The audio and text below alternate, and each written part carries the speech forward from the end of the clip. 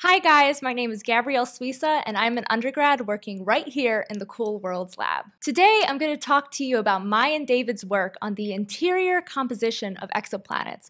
Basically, what a planet is made out of. So here's a hardcore question for you guys.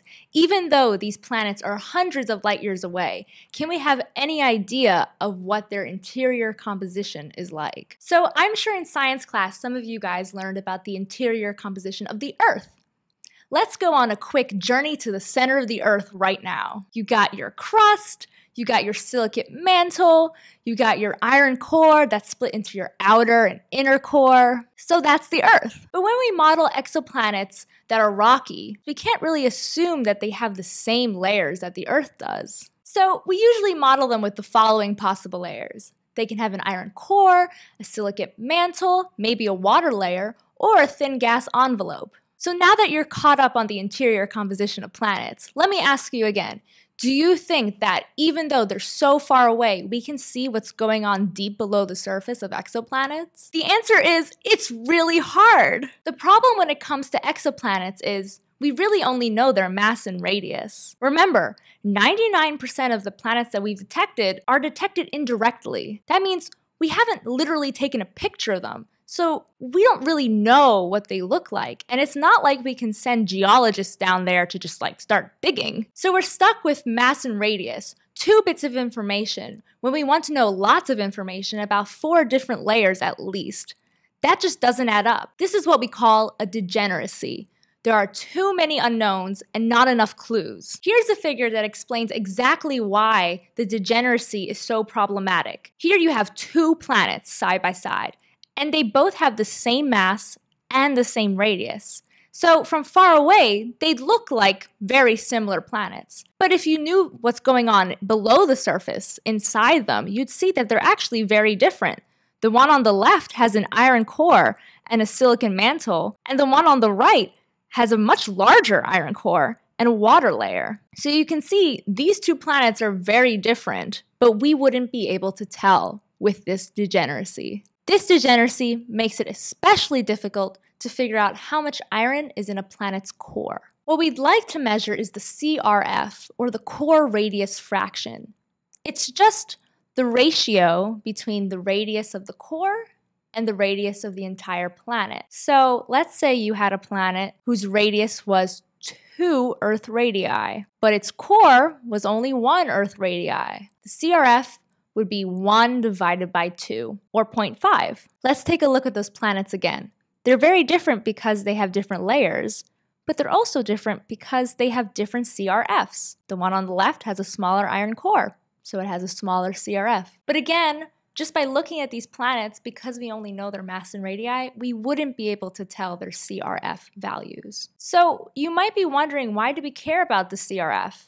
Why do we care how much iron is in a planet's core? It's because the presence of an iron core is actually really important for habitability. So we want to know the CRF. We want to know how much iron is in exoplanets' cores because we want to know if these exoplanets can be habitable or not. But like we said, we got this nasty thing called the degeneracy that's stopping us from doing so. But what I want to introduce to you guys today is a model we've created called hardcore. Hardcore is a really simple, useful tool that will tell you the minimum CRF and the maximum CRF of an exoplanet just by using its mass and radius. How does it do this, you ask?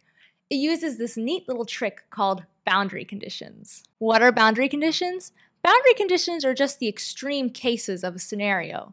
For example, the biggest possible thing, or the smallest possible thing, or if this was the hottest or the coolest. And actually, when you look at these extreme cases, what you learn from them can tell you a lot about what happens in the general case. So let's see exactly how hardcore uses these boundary conditions. So here you have 4 planets, and again, even though they're very different inside, they all share the same mass and radius. The left planet is made out of an iron core and a silicon mantle. This planet has the smallest CRF of all the planets shown here. That's because iron is really heavy, and so if you want it to be the same mass and same radius of other planets who have different layers, you need the iron to be really small. So that means that if you have a planet that has an iron core and a silicon mantle and nothing else, its CRF is the minimum CRF you could have, the minimum boundary condition case. Let's look on the right. This planet has a very large iron core and a small thin envelope.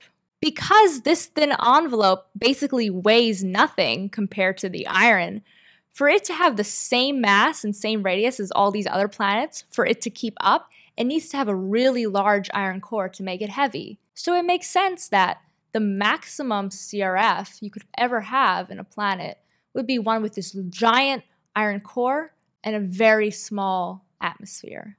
Let's say I find a planet, an exoplanet, and I measure its mass and radius. I don't know what its interior composition is, but I can pretend. I can pretend that it's the minimum boundary condition.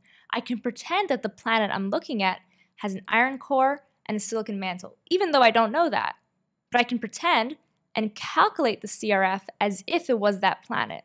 And that CRF that I get would be the minimum possible CRF. So let's say I pretend my planet is iron silicon and I calculate the CRF and I get 0.4. Then I'm like, okay, that means that my planet, even though it might not actually be just iron and silicon, I know that its CRF must be at least 0.4. I can do this from the other side as well.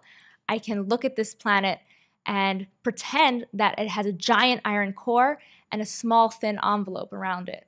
And if I calculate the CRF pretending it looks like that, then that CRF will be the maximum possible CRF that the planet I see has. And that's actually really helpful information for me to know that the CRF must be at least this number, but not any greater than this number. This range right here is a much better range than that. So hardcore, by using these clever and really simple boundary conditions, can tell us the minimum and the maximum CRF. For more details, I know it's a little confusing, but for more details, see the paper below. But the important thing is that hardcore has cracked the degeneracy a little bit. You know, we can't send geologists out there to dig on these exoplanets, but hardcore is basically doing that. We're digging into the surface of what we know and exploiting these boundary conditions and finding out that, hey, we don't know nothing. We know the minimum CRF and we know the maximum CRF. The appeal of hardcore is that it's really simple. It uses what we know and some stuff that we just didn't realize. And it's always fun realizing that you know more than you thought you did. This isn't going to stop our search for breaking the degeneracy all the way. We still love to know the exact value of the CRF and exactly how much iron is in an exoplanet's core. We'd love to know how big the mantle is, if there's a water layer, how big the thin envelope is. But the nice thing about hardcore is that it's here now, it's a great step forward, and it's publicly available. That's right, you can go onto my GitHub, open hardcore, find a random exoplanet, or make up a random mass and radius, plug them in, and hardcore will tell you the minimum CRF and the maximum CRF of that planet. So hopefully you learned a little something about interior compositions of exoplanets today. If you want to check out the code hardcore, you're more than welcome to go ahead. And definitely check out our paper for more information and details on our method. I had a great time working in the Cool Worlds lab, and I'm sure you guys are having a great time keeping up to date with all the hardcore things that this team is doing. So make sure to subscribe, stay thoughtful, and stay curious. Bye!